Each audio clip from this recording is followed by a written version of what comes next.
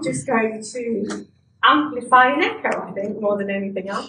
So I'm sorry that was up while you were there, Sarah. That's class struggle, and I become the dinosaur again, against exploitation, domination, dispossession, and devaluation, and I'll say exactly why. I had to do a session recently for Pits and Perverlets, commenting on the Pride film, and writing the paper for it, I just cried my way through my whole desk. It was just extraordinary. And I was thinking, what's happened since 1979? And for me, that was when class struggle was lost if you were working class. And you can actually see this structurally, very clearly. And I do want people, and the reason I put this on, you can go to the Margaret Thatcher site to get the Ridley report, where the class war was actually developed and designed. That attack was purposefully when the state and capital came together to destroy the working class. Since then, we've had the longest depression of wages, the top rates of income tax have halved. It was 83% income tax in 1979. Most people can't believe that. And I think things like the super rich increased their value by £69 billion alone last year.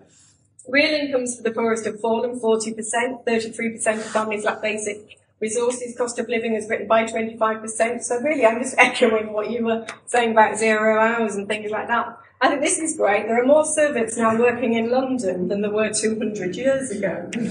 Most people, and this is what's really, really significant and connects to Sarah's point, most people have huge debts now. That's what's really, really significant in this present period.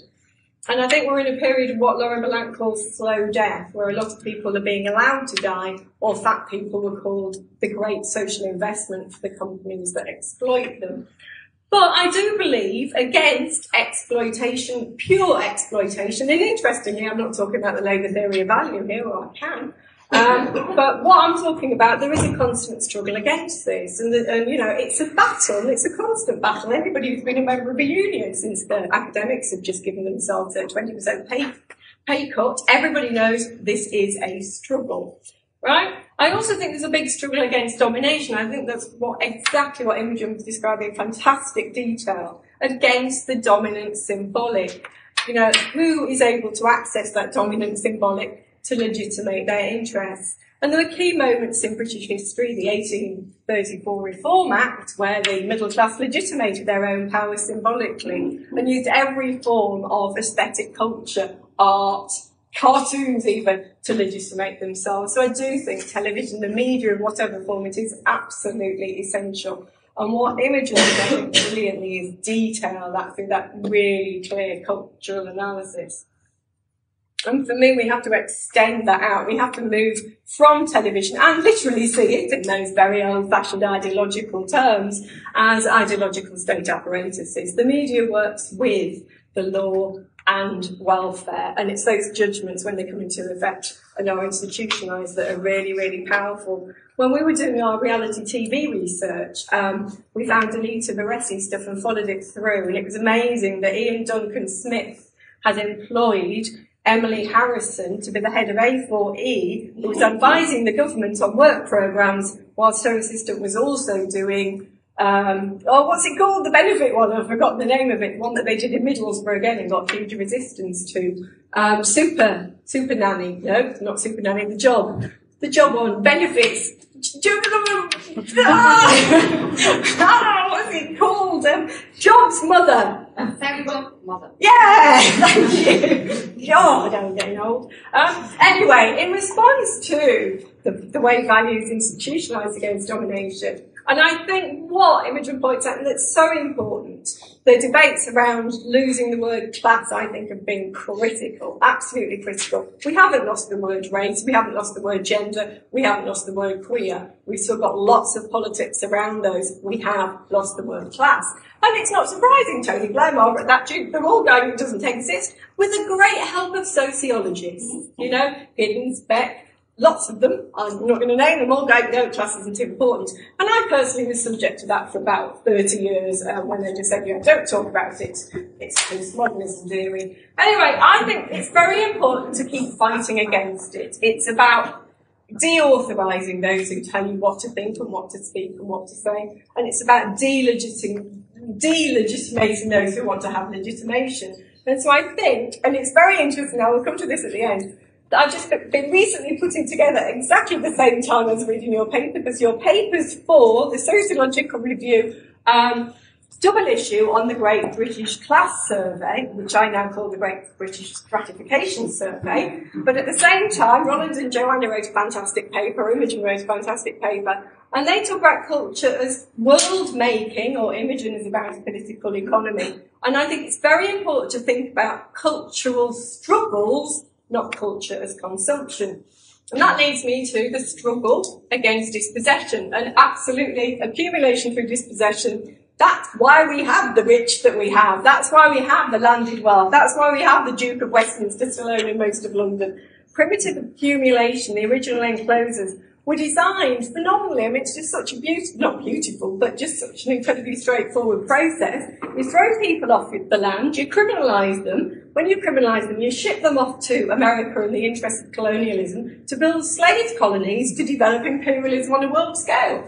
That is dispossession. At the moment, it's going on a much smaller scale, or you could argue it's going on in Greece, in class cleansing. We've seen phenomenal moving out of young, poor women of London at the moment. But they're fighting the struggle. They're actually winning, well, little bits against it. The E15 movement, the New Era movement, phenomenal gentrification, as Kirsty's documented. And in the UK at the moment, families made homeless every 15 minutes. But there's also, and I want to say, as Imogen did stress, this is global, and all her work points to the significance of global movements and migration. And so to, again, echo the state punishment of the unproductive. We've had £18 billion in welfare cuts to date, but I think the most significant cuts are those that attack the disabled. They will have lost £28 billion alone by 2017. For me, this is an attack on the unproductive. So it's not even those who can be exploited, it's those who have no value through exploitation. Now, I think there are many struggles against this, and there's something quite disgusting about attacking those who cannot defend themselves very well. So I think that there are struggles going on. And then my nearly last slide, struggles against devaluation. And exactly as you've pointed out, and the horror of having to do a research project on reality TV remains with me. But the fact that people are forced to perform their devaluation, they're forced to perform their need for humiliation. For me, reality TV, and I did spend 3 years studying it, is about humiliation and shaming. But also, interestingly, with our audience research, about resisting that humiliation and shaming. Our audiences did not accept and found humiliation absolutely horrific. So there was something really good in the response and the struggles through audiences to reality TV. Now, I want to kind of put that into your stuff, because if you just read this stuff textually, you just want to shoot yourself. If you actually work with audiences, you see that they are actually resisting not just the techniques of humiliation, but the content as well.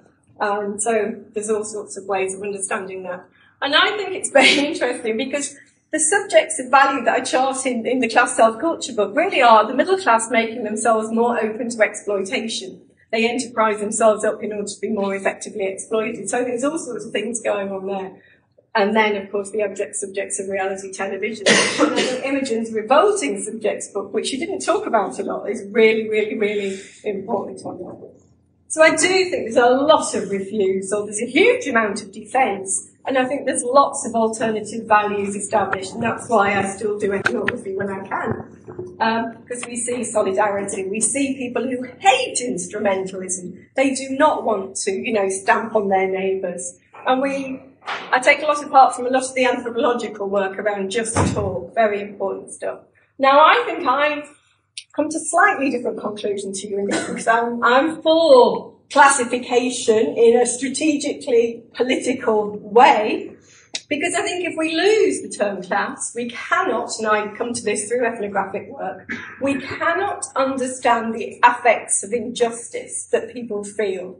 We were working with some very young women, and they didn't know what class was, and they didn't understand why everybody hated them, and they didn't understand why they were looked down on all the time. They didn't understand that humiliation and injustice. But their parents did. Their parents could talk about class, and they were trying to explain it to them, but it was quite hard. So I think it's very important that we keep this term, and talking about declassification can be slightly worrying, because I do know what you're saying, but I do think we have to kind of fight hard, where we, you know, I don't think anybody would want to get rid of the idea of fighting against racism. We've got to keep fighting against this, and we need that word. It keeps the affects connected to the ideas. And I think, you know, class is performative. As you say, exactly, it's a struggle against visualisation. It brings things into view. So I just want to end by saying, I think, to kind of even add more almost, to echo and amplify power, domination, dispossession and devaluation. Class is not stratification, as I know everyone would agree, but it really, really isn't stratification. Stratification is a study of status, hierarchy and differentiation. And I mean, there is that great article that you sent to me where somebody says there is no class hostility in Britain, because when people talk about consumption, they don't dislike other people's tastes. That's not what I call class struggle. That is not how I would define class struggle. There's no exploitation in that. So I think it's very, very important that we focus on class struggle, not stratification. And I think it's very important that we think about how these connect right through. Class constitutes, it disrupts, it's messy. We need to understand how it works through other classifications. And I think we have to keep fighting to keep it on a sociological agenda, because of course lots of people don't want it there, and it is a struggle. So that's why I am so pleased that not just Imogen's here giving, there's lots of quite wonderful people in this audience who've written incredibly important things about class. So it's amazing a moment. It really is an amazing moment that this is happening now. So thank you very much.